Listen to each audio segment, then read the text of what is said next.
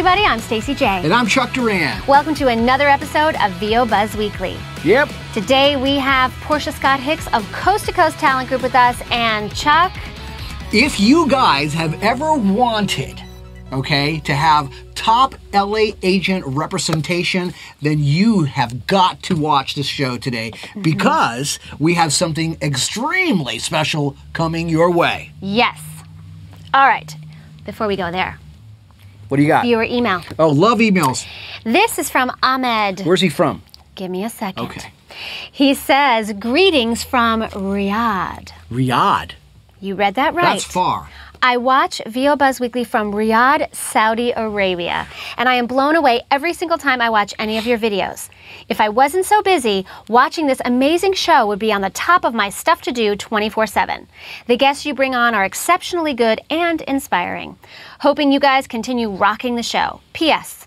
All our time is for your buzz. That's awesome. Isn't that great? He's got his own slogan. Yes! Hey, you stole that from us. No, I'm just kidding. That's Make your great. Own. Saudi Arabia. Thank you, Ahmed. That is so cool. Tell us what's going on in VO. Yeah, Saudi absolutely. Arabia. Send us an email. Let us know what's going on in your neck of the woods. Absolutely. Cool, cool. And now it's time for Tip of the Week.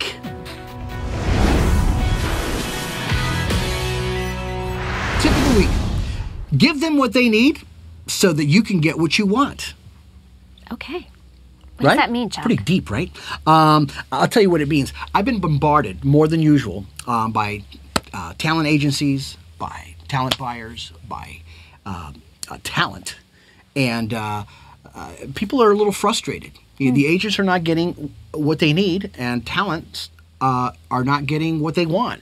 And it all boils down to one thing, and that is the single most important tool a voice actor could possibly have, and that's the almighty demo. Yes. There's so much talent out there that is not being displayed in the right manner.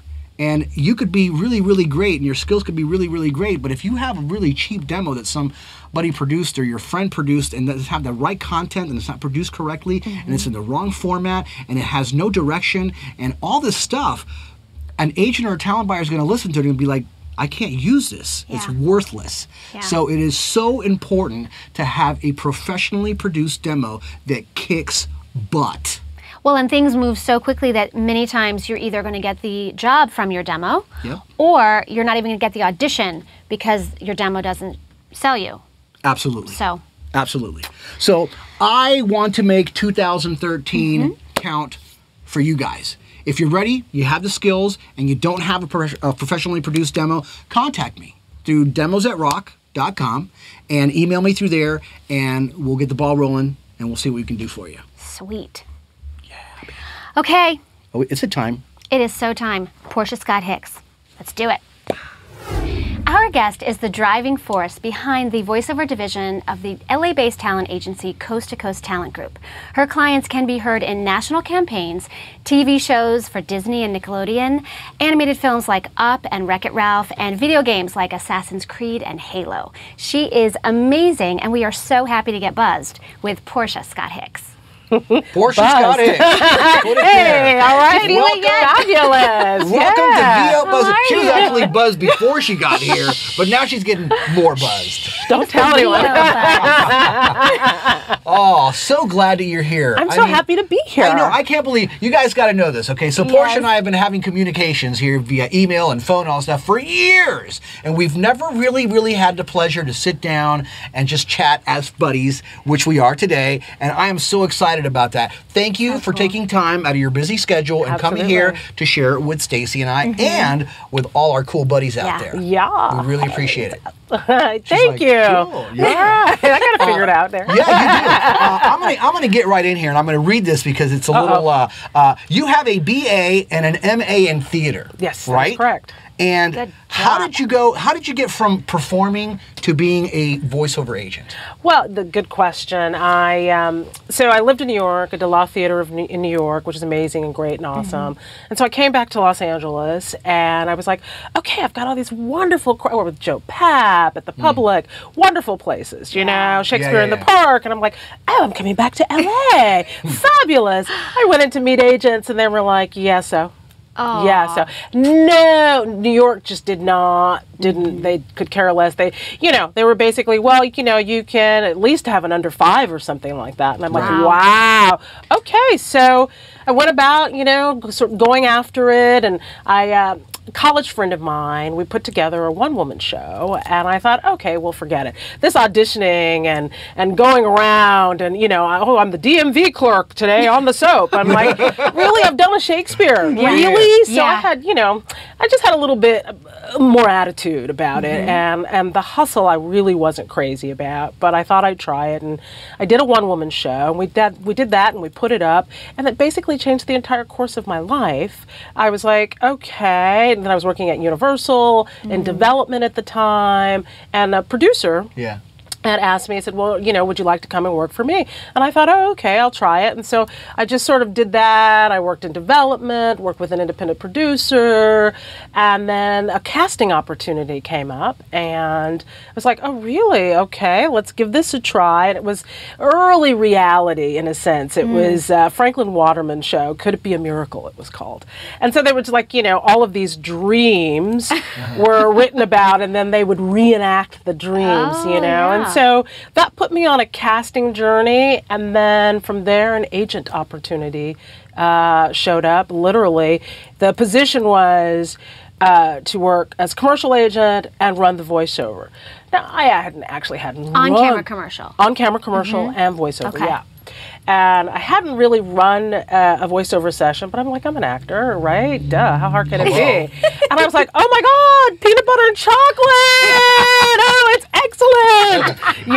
So I just, working with the actors, breaking it down, having them do it was a perfect fit.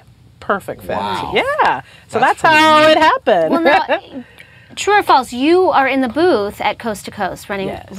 Okay, so how is your background as a performer informing those actors, and what do you notice? Well, I think that based on how my experience and my response back from the actors, I'm really an actor's director, Right. because I really do come at it from a point of view as an actor, because that's my orientation. That's my background and so forth. So I enjoy that part, because I can sort of, particularly in the animation arena, commercial is very different. Right. That's a whole other hat. Right. But in the animation arena, the opportunity to really, do character discovery and do it acutely, because we have to, right? And to be able to just at least have some shingles to hang some notes onto, to be able to at least deliver the read. Because in the first round of auditions, animation, we're really winning the callback. Right. So we're really winning the callback. Well, what do you think are some the most common missteps actors make in auditions? Overall, if Not paying attention to Portia. well, really you know what the threat is? Not taking enough risk. Really, that's the thing. It's like when I say, go ahead, you can improv, you can add, but you can't change. You can give us we have a little wiggle room. You have to give it, particularly in animation and even in the commercial reads, which are much more character driven now than they used to be, that you have to put some of your DNA in there. You have to put some of you in there, because at the end of the day, that's what's going to book. Everyone can read. Everyone is fairly smart. So to come in and deliver it the same, you know what I mean? Because ultimately it's like, oh my God, it's my direction. If they're all coming in at the same, I have to find a way in to be able, and we don't always have that time too. But I would say the biggest mistake is not willing to take enough risk, and that's intelligent risk. Yeah, exactly. Right? Not just being different for the sake of it. That's right. Making it fit. Yeah, and making conscious decisions that are absolutely, that fit for the copy. Yeah, totally. Yeah. That's really cool. That's really I feel good. like I'm listening to myself talking, because I tell people that all the time. We need to bring. It's like, it's so funny, because you meet somebody. We're off the subject here a little bit, but you meet somebody and they're a voice actor, and their personality is so great and they're so alive and they have this attitude and this cool thing about them, right? And then all of a sudden, She knows where you're going. You give them a piece of copy and you put them in the booth, and that person just stays behind, and this new person comes in the booth, and you're like, What the hell happened to you? Well, and that's what that's so great because it's like, I'm like, okay, so the ghosts came down, and the aliens removed the personality, and they made them read it. So can we not do that? And I think that they just freeze. I think that rote memory happens. Yeah. Do you know? And it's, you really, I think, training and almost retraining, you know what I mean, where you really are training from a point of view as the actors that they're working on their personality and they're trying to flush out those little quirks and those little things that are interesting out, because the given circumstances will be the given circumstances, right?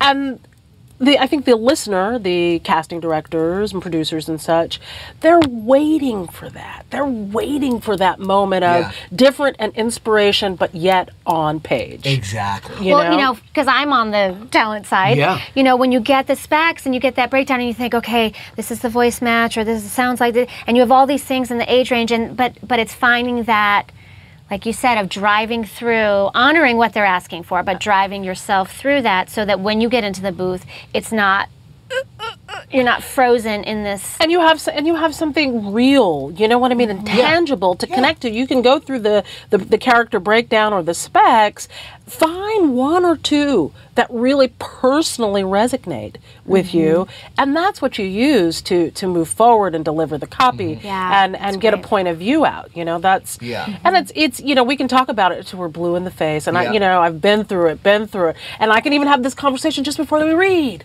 And then we go to do it, and I'm like, "Oh, what happened?" Yeah. I don't know. Do you think it's like that? It's like that actor, like, I want to be perfect, I want to be right, I want to be what they want, but in all that's going on in your mind, and so you're not present anymore to what's happening on the page. That's right. And the bottom line is, you can't be what they want. You either are or you aren't. Yep. You know, so you have to just be who you are. That's the lesson, right? Brilliant. And that's the trick. Woohoo! Okay, so you produced, co-wrote, and starred in your own one-woman show. Yes, I did. Tell us about that. Oh, this is some time ago, back in my acting days. The show was called The Secret Diary of Sandra Woodward. And it was sort of ahead of its time, that it was sort of a romp back into the 70s and sort of cherishing idols from my childhood, like Julia, Get Christy Love, you know, which sort of every few years makes it surge, a 70s surgence again. And a friend of mine, Matt Plendel, who I went to college with and my best friend in life. Is he still your friend? Totally. Say hi to him. Hey, what's up, Matt? Hula hoop champion of the world. And so we were hanging out, you know, and I said to him, I said, you know, I could feel my hair grow. And he just looked at me like, girl. So I was like, oh my God. And so somehow we kept coming up, well, what if we had this person who, and we pick up on these little, you know, odd little moments. And so we ended up with a play, a one-woman play, about this woman who was an actress, ne'er-do-well, and, you know, she would have like all these fantasies. She would take little moments as if they were huge moments. Like she could be like an extra on some film that starred Meryl Streep and Whoopi Goldberg, and we chat, oh, you know, Meryl and I, we were hanging out on the set, and it was just her journey in sort of this life, and you know, she had a sister who was an anorexic. Her name was Tiffany. She was down to 1 Cheerio a day. 1 Cheerio a day. Yes, you know, and then this overbearing mom character, and then she had an agent, Manny Rodriguez. He's a midget.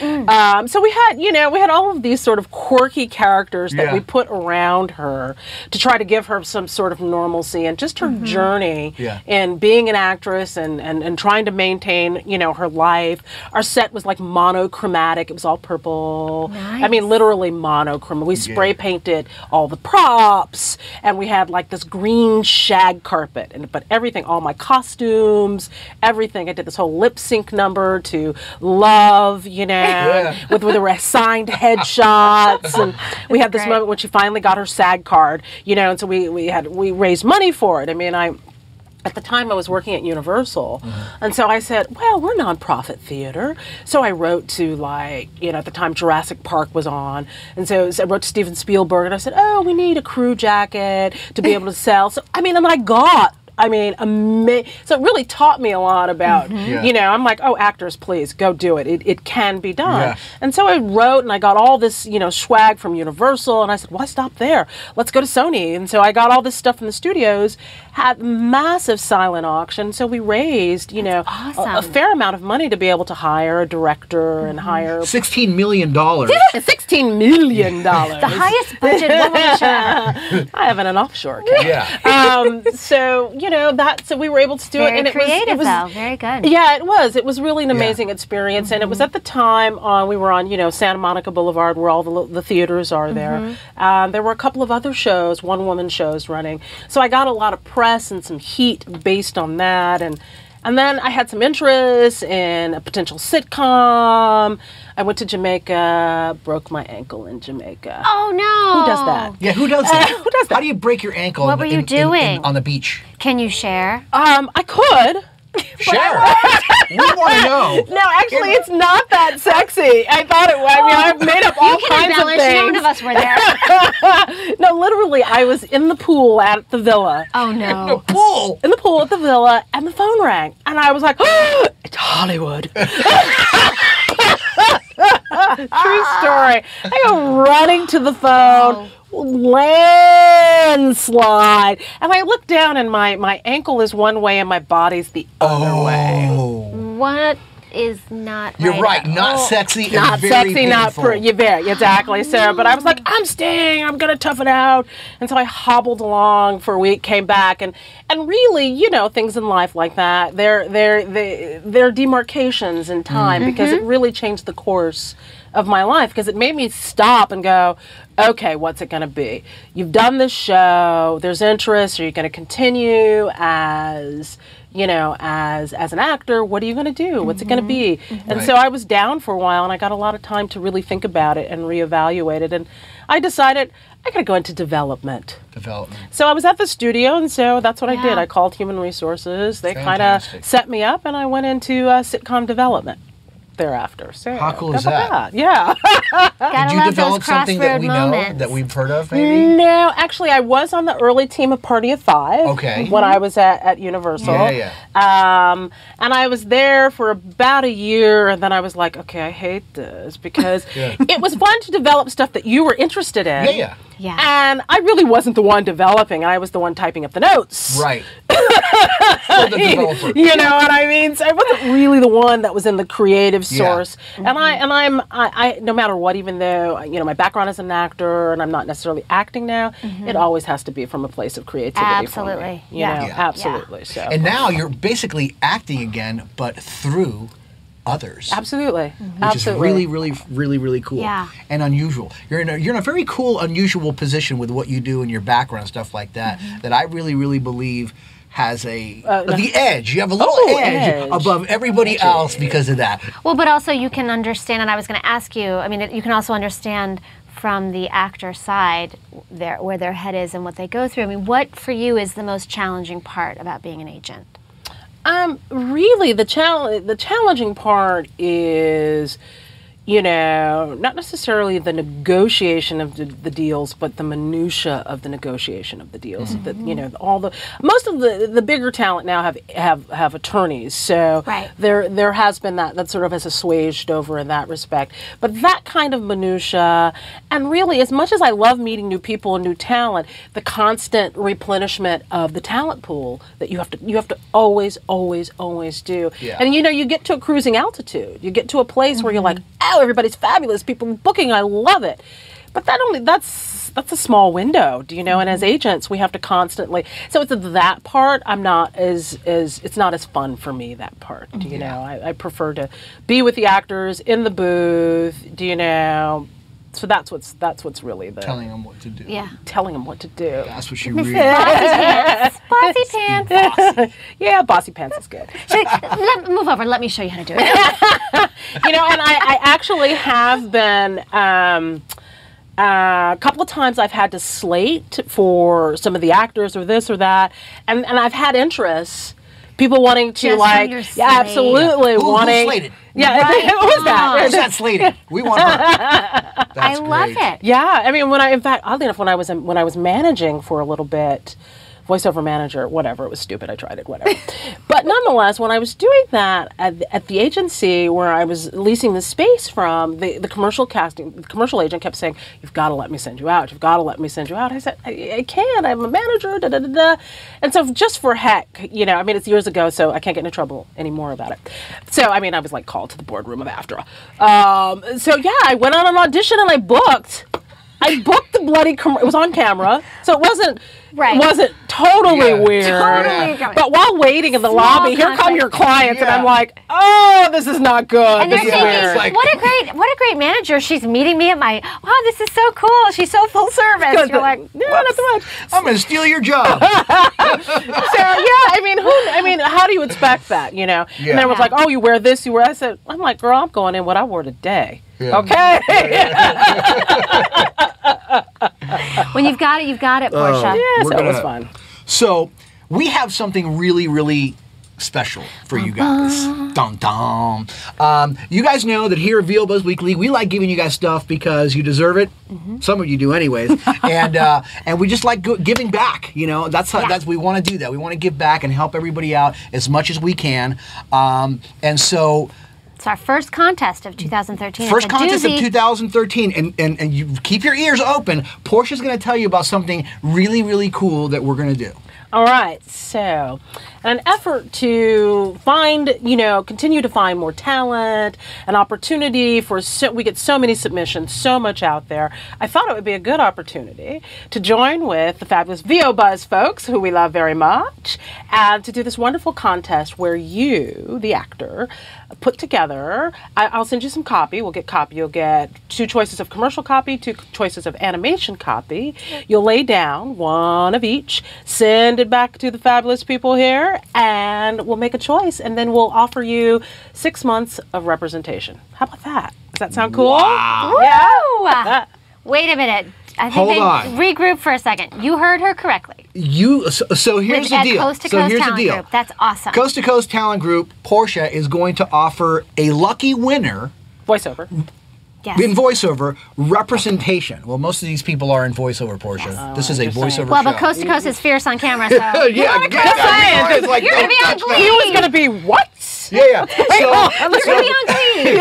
Exactly. Psych. For all the details, okay, because there's some Yes. details and you got to follow directions. If you Yes. don't follow directions, you're going to be disqualified. Yeah. So follow So directions. read carefully. Go to our website, VOBuzzweekly.com/contest, or just hit the contest page. All the details will be there, okay? Pay attention. Do what Portia tells you to do. Submit Yep. those things. This contest is going to go on for the entire month of February.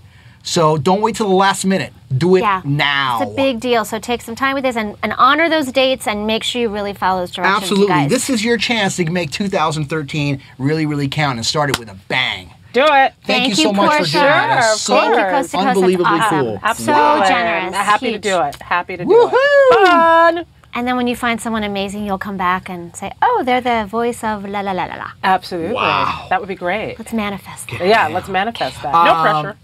Yeah, no pressure. Hey, no pressure. So that is so cool. Why don't you tell us a little bit, because I know that you teach and you have these workshops that you do that are unbelievable. I mean, some of the guests that you have coming to those things are just like, what? I get to be there with them. Can you have something coming up? Can you please share with us? Absolutely. So we call it Animation Blast, and it's an opportunity. I have found that I bring in guest directors with that, because what I found, I also teach myself independently, and I love to teach. It's like one of the most fun things I love doing. I like to do it because it keeps me sharp. It keeps me in touch. I don't get stodgy, especially when you direct a lot in the booth. You can get sort of, bogged down, stodgy. Oh, okay, great. Yeah, I got to get upstairs, get those appointments, da-da-da. And this keeps me fresh and in touch. New talent, and as well as seasoned talent. That is very exciting to be able to have in the class, too, Right. And so last year I thought, oh, what if I start to bring in, because the actors I find have so many questions. What happens when we, you send our auditions on, it goes on to casting, and then we never hear. Do they even get listened to? So I started to bring in people, casting directors, and ad agency people to be able to really just talk to the actors. Do you know what I mean? So that they can say, okay, this is what happens. Your audition comes from your agent, just so you know, and boom, and they can list what happens. Yeah. And the actors also get an opportunity to get directed by like our upcoming class, which is on February 18th. That's Monday, which is President's Day. So Write that down. February 18th. Yes. From 2 to 5. So Nice. it's during the day, 3 hours. And we have this month, or February, we have Sara Goldberg, who is one of the heads at TV Disney. Animation Disney Wow. Yeah. casting. So these are not just sort of, I mean, she's sort of, you know, Yeah. it's the top of the line, do you Absolutely. know? Yeah. And the actors get an opportunity to come in. She brings copy, so I'm not even providing the copy. So it's a copy coming from Disney, Disney Television, you know, real stuff that's getting produced, stuff that may even be in the queue, do you know? Right. And she directs them. They get the copy, they rehearse it, they come, they get up on the mic, they rehearse it. And I always encourage the actors, make a question list, because, you know, your brain goes crazy and gets erased when you're in a situation like that. Absolutely. Yeah. And then you're calling me, oh, I want to know. And I'm like, okay, this is your time, Yeah. you know, to do Wow. it. And it's a small class. It's a maximum of 10 students. So you better jump on this right now. Yeah, so you get, you know, Yeah. you get to be up on the mic at least 3 times. We email you an MP3 of all your work. So you get her Yeah. direction, you get what you've recorded, you get the whole 9 yards. Awesome. You might be able to even sell that on eBay You know. for some extra Or cash. Or not. So how? No, because the copy is proprietary. Just saying. Yes. Just ignore what Chuck said. Oh, yeah, ignore what I said. But how do they find how out? do they register? Fantastic. So we hosted at the Marc Graue Studios, and if you look right here at the bottom of your screen, you will see the email address where you can email and get information and register and so forth. Right, and so Fantastic. does Mark engineer? Actually, no, one of his associates does. Okay. Yeah. Yeah, are you kidding? Mark's going to be at the beach. Yes, hanging out with yeah. his How fun dog. would that be? You get Portia, you get Mark. We love Mark. Yeah, This and is then there's awesome. sometimes That'll be Mark will sometimes stick around and do a little chit chat, you know, usually on Yeah. the first one or so. Exactly. Nice. But the cool thing about being at Marc Graue Studios, hi Mark, is that all the big actors in town, man, they Absolutely. all go there to do Yeah. jobs. I mean, so you'll It's a be great place. State you'll of the be art. State of the art. So you'll be in a major studio Where real work happens. where real Yes. work happens, Yes. recording in, That's in great. a booth. And so, will you have more of these coming up? Yes, we do one a month. So, great. so February someone is misses out on this Disney. You know, we'll look to probably do someone from Nickelodeon Okay. in March, and then so on and so forth. And then we'll move over a little bit and bring in the commercial, the ad agency people, Nice. which is That's huge. that's You never get huge. to talk to those No, people. Yeah. you never get to talk to those well, people. good. Okay, so if you miss the 10 spots on this one, there'll be more opportunities. Absolutely. Yeah. Brilliant. Absolutely. Email Yay. Portia at that email Love it. right there. She'll send you all the deets. That's awesome. That's awesome. Okay, Portia, when you listen to a demo, what do you need to hear? Well, before I get to what I hear, being that most of the demos that we receive are via email. So if I had in my subject matter that qualified the talent as union or non-union, so current and current is helpful yes, as well. yes. Current SAG-AFTRA member. Great. You're going in the pile that I'm listening to right now. If I don't have that qualification, I'm not listening right away, because unfortunately the time that we're in, we're a union agency, so I have to put the SAG-AFTRA talent at the top of the list and Makes sense. listening.